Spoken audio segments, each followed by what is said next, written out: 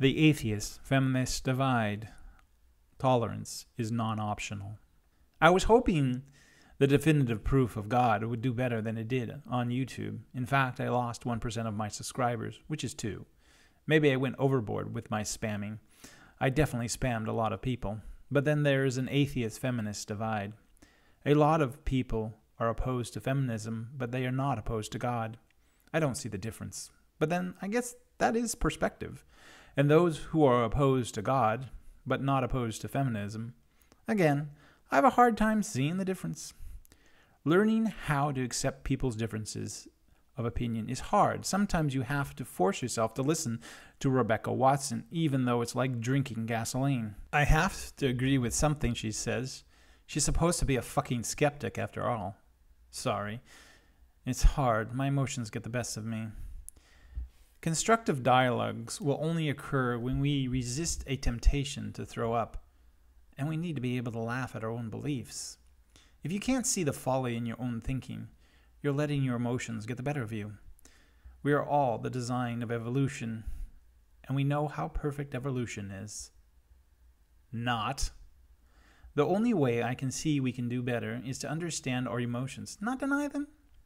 To deny them is to allow them to corrupt our reason engine, and this is what I often see when I look at tenuous arguments of feminist thinkers like Rebecca Watson.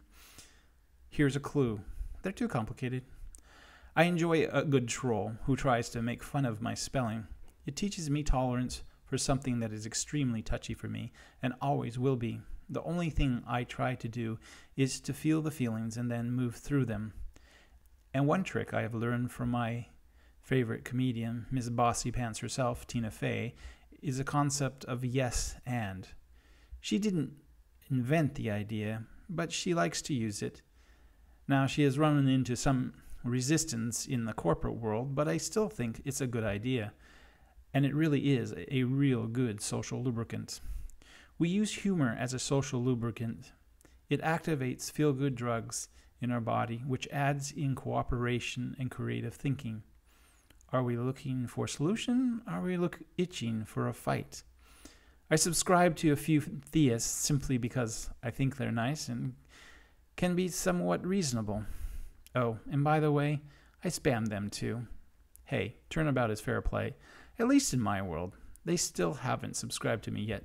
Damn it. Oh, and those theists that unsubscribe to me, I wrote you a little song.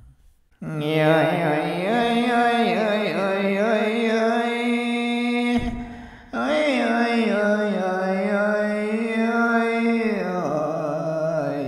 don't believe in God, you hurt me.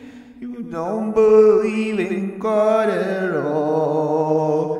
Why do you make fun of him with your rock and roll? Woe be me, I believe in God. Give me a reason not to unsubscribe, you hog. I don't like your funniness. It's not very funny to me. Please don't make fun of me because I believe in God.